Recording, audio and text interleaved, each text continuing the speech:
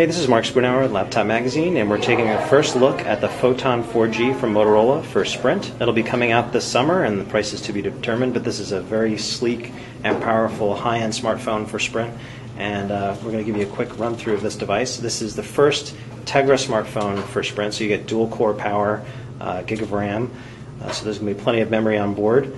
And you also have the Motoblur interface on here. Motorola is targeting both consumers and professionals with this device because it's for work and play. It's not only has 4G speeds, but it's an international device, and so you'll be able to use it overseas. And it also has the security features that business users have been asking for, like easy deployment and management, as well as remote wipe and lock.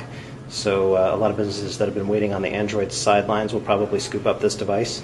And they're going to like a lot of the features that it has to offer because on the Play side it has HD video, so you can record 720p and a fast-acting camera with 8 megapixels of resolution.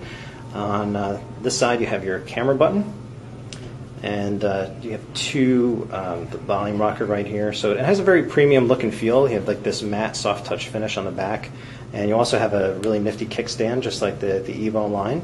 But this has a 4.3-inch QHD display, so it's nice and sharp, so you'll be able to watch videos on this in high definition and high quality over Sprint's 4G network. And then on this side, you're going to have your USB, but also HDMI connector. And just like the Atrix line, Sprint and Motorola are saying that you're going to be able to plug this into a multimedia dock for the web-top application. And eventually, there should be other accessories made available. You know, potentially there could be the laptop dock as well.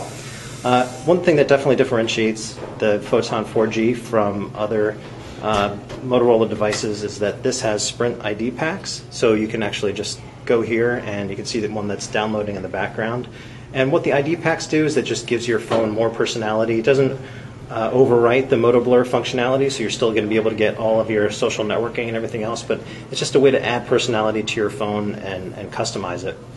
So overall, I mean, so far we're pretty impressed with the performance, the premium design, and the versatility of the Photon 4G, and it gives Motorola and Sprint a very nice device on the high end to compete against the Evo 3D, and also gives a lot of people who have been looking for an Atrix-style device on Sprint something to look forward to.